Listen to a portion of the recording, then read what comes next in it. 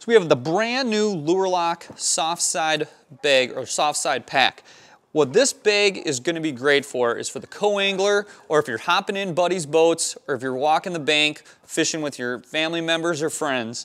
This bag will hold 5 of our medium LL2 boxes, and what is so great about this bag is the number of zippers it has. You got plenty of zippers to keep all your stuff secure in there. So in here, I just have thrown in a couple of the LL2 cases. So what I'm going to use this bag for is when I'm traveling, if I have some extra stuff that I don't need in the boat, I can throw it in this bag along with extra bags of soft plastics, hooks, spools of cigar line, and I'll throw it in my truck so when I need to grab that extra stuff, I can just grab one bag and be ready to go.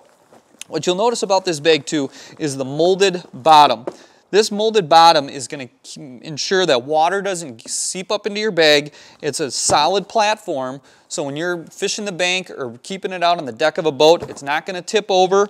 You have an easy access pouch on top to put spools of line or soft plastics.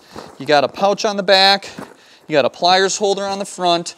And again, it's just a solid, quality constructed bag, so you don't have to worry about rain getting in on your tackle. And with your tackle already in the lure lock boxes, it's locked down and protected.